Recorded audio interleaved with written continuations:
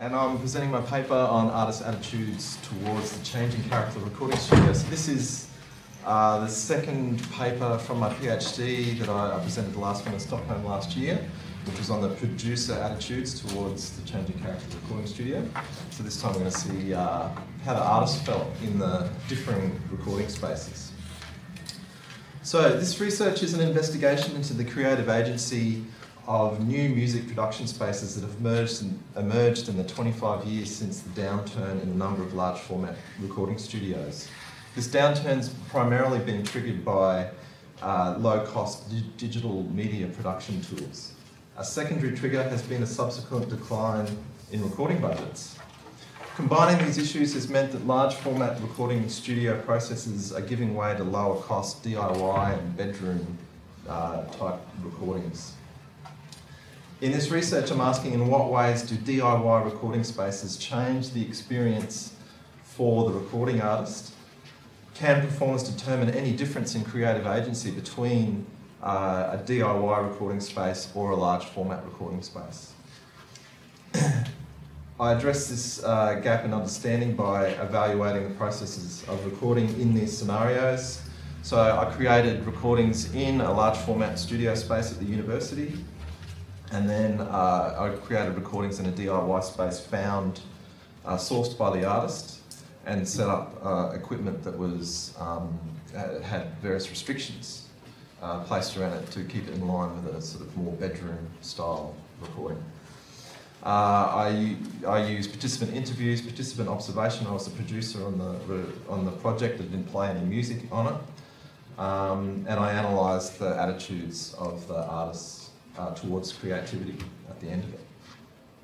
So let's talk a little bit about technology in space and how it's changed over time. So there has been this trajectory where technology, as technology improves, so does production, etc. So if we look at a picture there from the acoustic era of recording, very uncomfortable, etc., down to control room. I picked this picture specifically at Sing Sing Studios in around 2005, where that studio, it hasn't closed, but they had to downsize significantly, and they had to sell that SSLK series console there.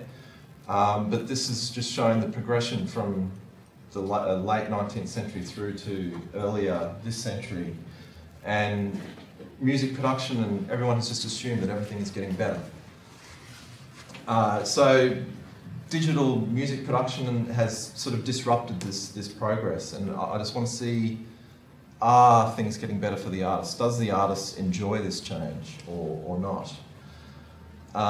Also, current home-based recording practices are claimed to be socially and musically detrimental. So within all this, I'm asking also, is the large format studio still relevant? Is this type of space still relevant in today's climate? So the associations between space and creativity are common. It's often assumed that the more comfortable an artist is, the better they'll perform. In the 1980s, it was not uncommon for a large record company production for an artist to spend a whole day in the studio just assimilating with the abstract environment. That kind of practice these days is untenable. You just wouldn't think of burning a whole day of studio time just so that you feel comfortable, moving carpets around and putting lamps up, etc. So the financial viability of the large format studio has been in question for some time. Since home recording has merged with the introduction of MIDI, it has only increased over time. And academics and I've lost my mouse. It's no good, there we go. Academics and industry generally discuss the large format downturn negatively. However, there's evidence in a DIY context an experienced producer can facilitate an equivalent creative musical performance to those of the large format studio. DIY scenarios remove architectural and potential creative barriers built into large format studio recording. People instantly feel a bit more relaxed and more comfortable in a home environment. That's a very big generalisation, but that's the basis of where my research began. So I look at creativity in the large format recording space. So the large format studio emerged as a creative environment in the mid-60s and developed into an instrument and compositional tool in its own right.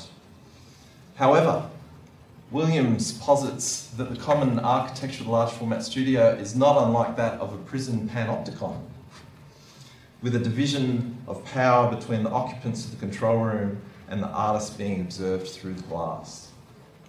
This indicates that the laboratory-like abstract space of the large format recording studio can adversely affect a recording.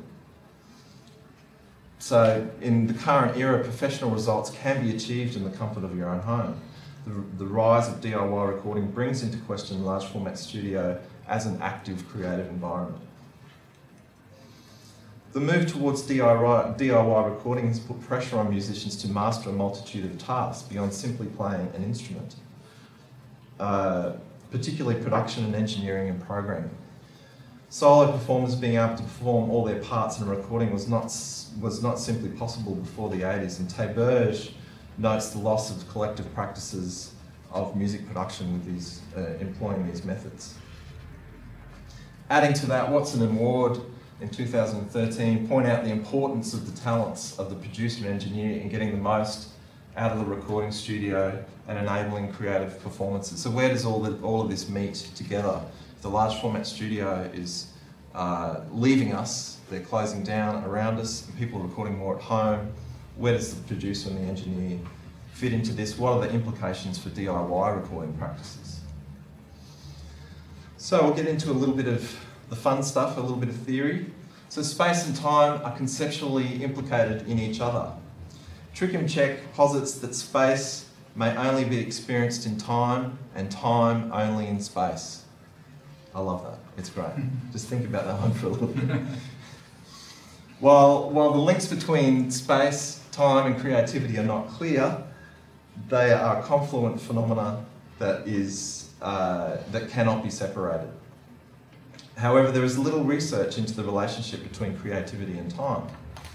Scott posits that recording studios in the cultural economy are often extremely unstable, finely grained, frequently and mediated by face-to-face contact, which means they also tend to absorb significant resources of time and energy. Time is considered an asset in the studio, often given more significance than the technology or the space. I think Brian Eno puts it best, and this is amazing that this quote is from 1980. Beware the panic effect that accompanies the high cost of studio time. One becomes increasingly oriented towards results and progressively less inclined to engage in experimental activities that might not lead anywhere. As a result of this, one focuses one's attention on the safe bet, on the tried and tested techniques, which is interesting. Eric just brought up that very point that Brian Eno said in 1981. So yeah, that's quite interesting. Recording in the large format studio therefore involves a direct time-money relationship, which in turn impacts upon creativity. So creativity involves being completely absorbed in artistic goals. Csikszentmihalyi has named this state the flow experience. Don't we all love Csikszentmihalyi? In his studies on creativity, he noticed that when respondents are in an optimal experience of creativity, he called this the flow state. He noticed that the perceptions of time are altered and that hours pass by in minutes and minutes can stretch out to seem like hours. The recording studio presents a precarious relationship between space and time. A lot of time is needed to record music, and when creativity is copious, one's perception of time will alter. So I think when there's the clock is ticking and there's budgets involved in this, gets even more precarious. So I'll take you through my methodology. I combine participant observation with a practical led approach to investigate space as experienced by artists engaged in the recording process. I also engaged and participated in the creative practice of the participants, observing the participants in naturalistic scenarios, and I use interviews and field notes to assist in interpreting the attitudes of the participants. Every recording for this research involved the creation of new work. Attempting to re-record the same song in the different scenarios would have revealed a contrived result. it's pretty hard to record the same song with the same thought again, particularly the second time. You'll probably want to improve it or do something different or try it.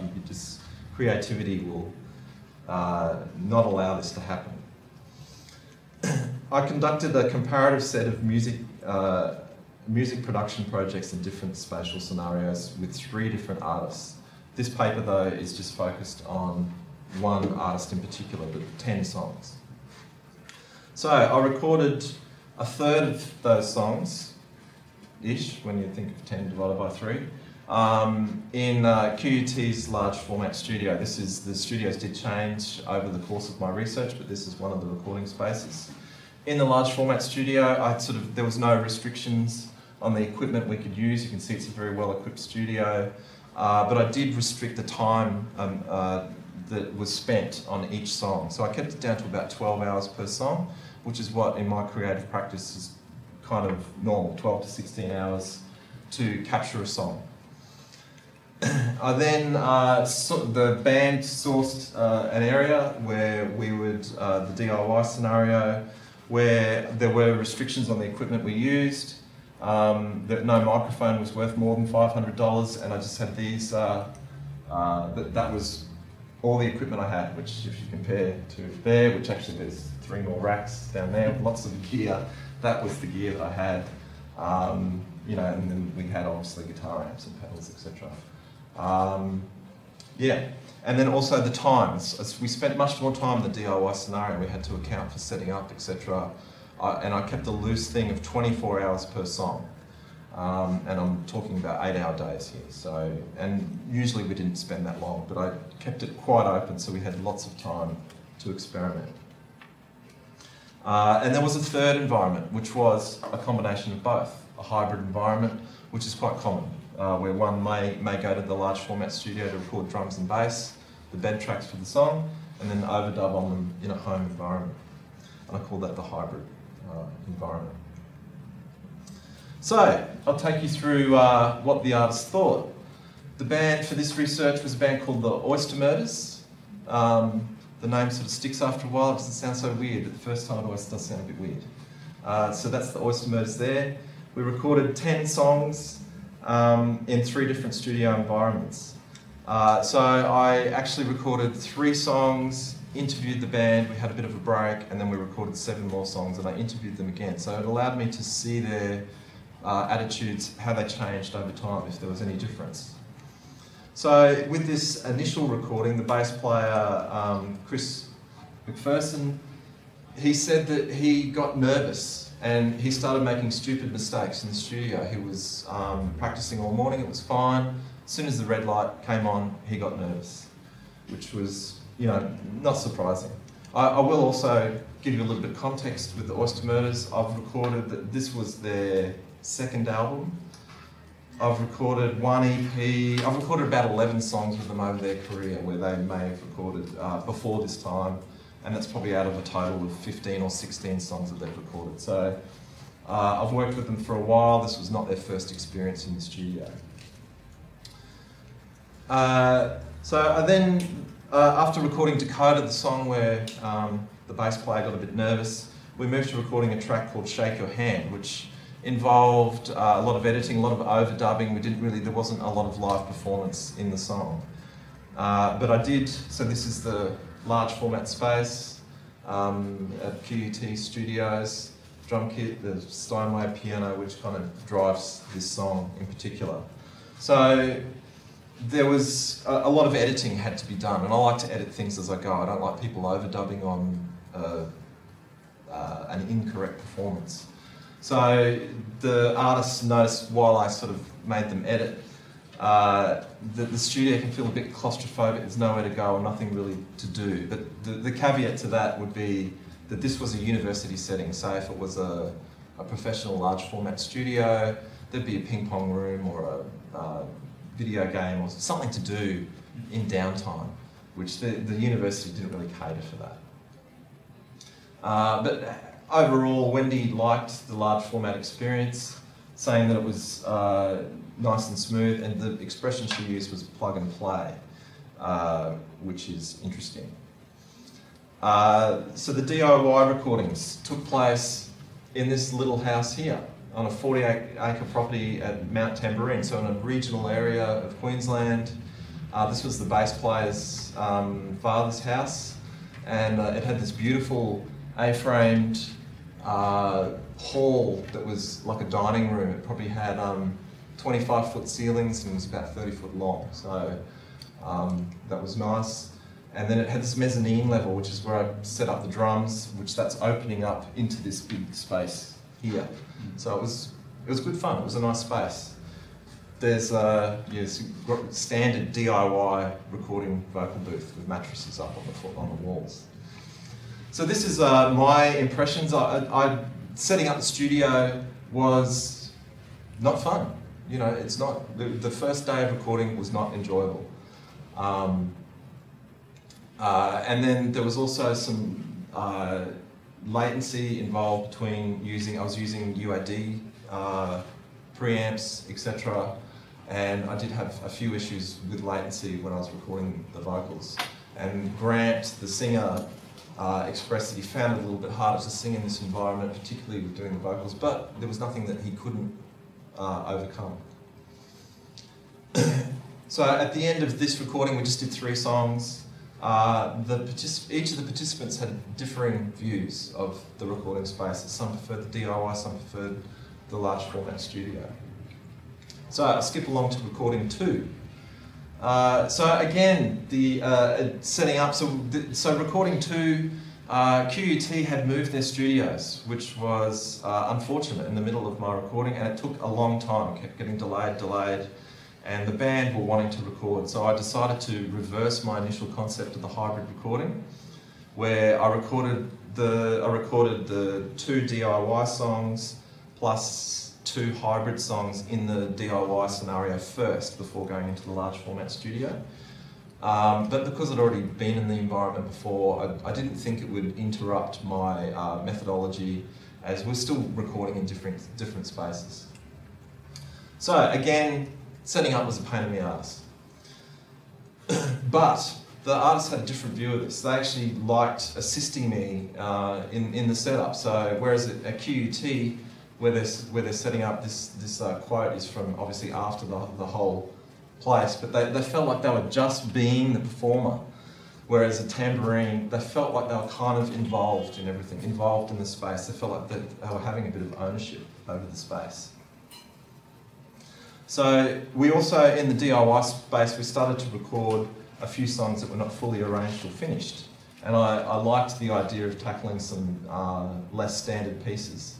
The artists, upon reflection of this recording, they decidedly prefer the DIY scenario this time. And this is what Wendy said. She said she felt really relaxed and she felt more involved in the recording as opposed to the first time. Perhaps it was we were doing more songs in the second session rather than the first session. It allowed a bit more time to process what was going on. So this is after the first session at QUT's studios. This is the new studio, pretty much the same equipment from the last large format photo, but it's moved into this new building, which was a lovely environment. It's got a beautiful view of the city, bucket loads of gear again. And there's the drum setup. So, and this is a brand new studio, and we were one of the first bands in there. So I asked the band if they liked being in a brand new studio, which is, you know, you don't get to do that every day. I did enjoy doing vocals and stuff in that sort of space, but Grant, the singer, he felt more pressure. The expensive equipment, etc. I think there's a picture at the end of the vocals setup. He felt pressure to perform with the expensive equipment around. So, however, at the end of the session, the time pressure of being in the large format space created some urgency in some performances. There was that sort of thing, hang on, I've got one more thing to do before we had to go.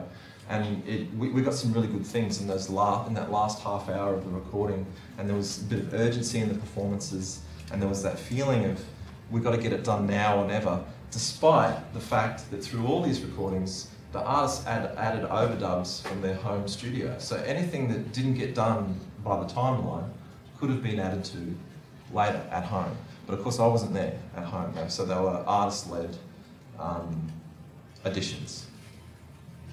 So here's some of what they felt. So despite McPherson, the bass player, feeling uncomfortable in recording one, as he was going through things, he started to attribute his feelings more towards the song and not so much towards the space. So in the second lot of recording, there was a lot more songs where his parts weren't finished, or we changed his parts significantly. But despite that, it happened in either environment, but he tied that feeling of discomfort towards the song to the song and not to the space. So this is their overall feelings. During the recording, the performers noticed challenges in the DIY scenarios, but still prefer the relaxed environment of the DIY space.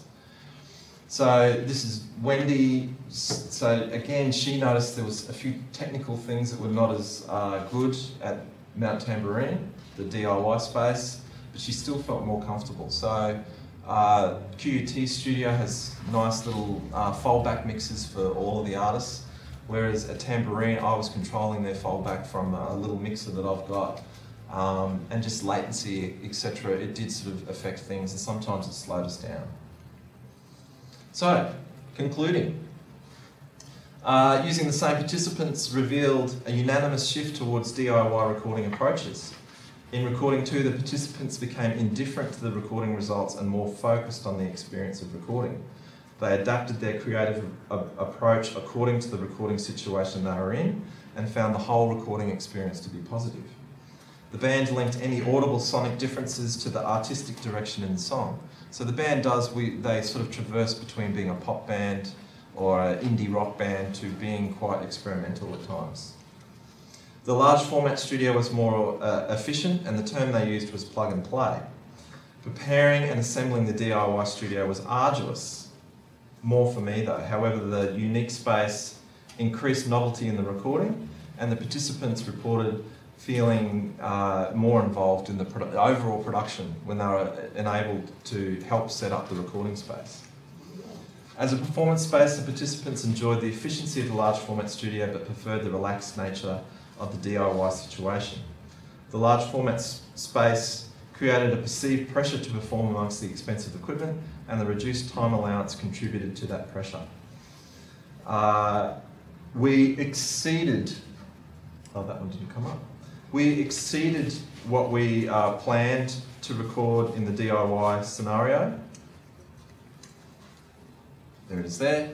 But we did not complete all the final overdubs in the large format situation, which I don't think that's unusual. However, as I said before, all of the songs involve some artist-led overdubs from their home studios. The participants enjoyed time gaps between the sessions, and the reaction to the hybrid environment was positive. Even though I feel that budgetary restrictions are getting to the point where even hybrid recording bands are unwilling to part with any money at all these days, particularly in the self-funded era. The impetus for recording in DIY situations tends to be largely financial. See, I just made that point again. But it can also be a way to use budgetary restrictions to advantage, allowing more time for artistic exploration, more time to use the studio as a musical instrument that it once was. The band all choose the DIY scenario when asked where they felt that they got the best value for money, which I think was a big thing. DIY recording is not as technically efficient as large format studio spaces, which are hand-wired and permanently set up to record.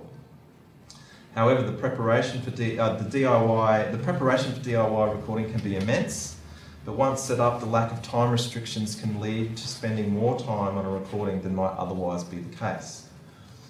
Overwhelmingly, the Oyster Murders reported that having ample time to get the right sounds and performances were the most important aspects of recording.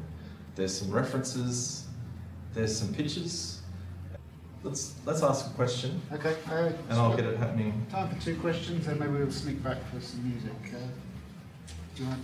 So in a large format studio space, you kind of have acoustic treatment, and you can design specific rooms for specific acoustic characteristics. But in the DIY spaces, you're obviously, mostly I would imagine, not working in this kind of treated space. No.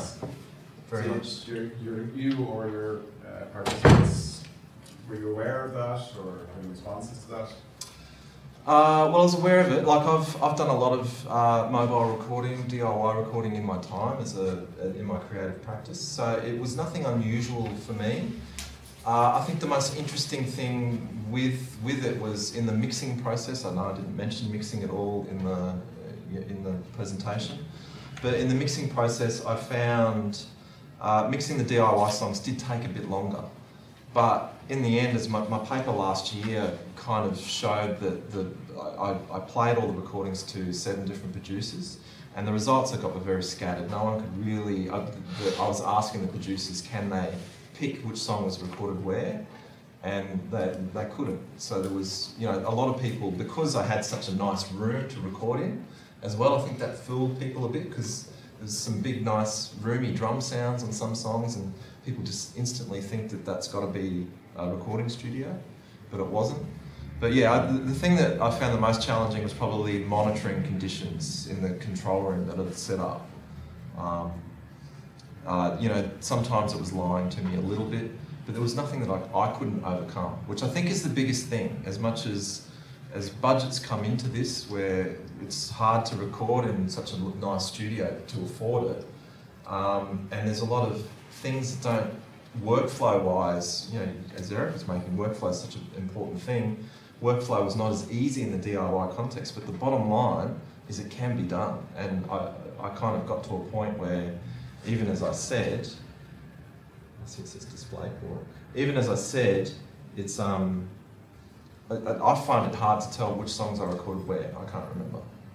As a teacher and instructor, what do you see in the future in terms of curriculum and good question, because this is really what's burnt that's what sort of gets my goat, and that's what informed this research, because I feel, you know, QUT studios are probably the best studios in Brisbane, well, you know, where I'm from, and we're sort of, the students, we're sort of saying this is recording, and I'm like, it's not. I feel like recording should be a few road cases, and then we should, for their final folios, send them off, find somewhere to record, and come back, and, you know, we should have given you the tools to learn how to do it yourself, because when they leave the degrees, that's what they're going to be doing. They're never going to be walking into, well, most, you can't say all, right, but it's unlikely that people will be using these spaces that are currently our pedagogical tools for recording. Like, I haven't seen the studios here, but I'm sure they're very nice. Yeah. I look forward to seeing them. The University of Huddersfield, inspiring tomorrow's professionals.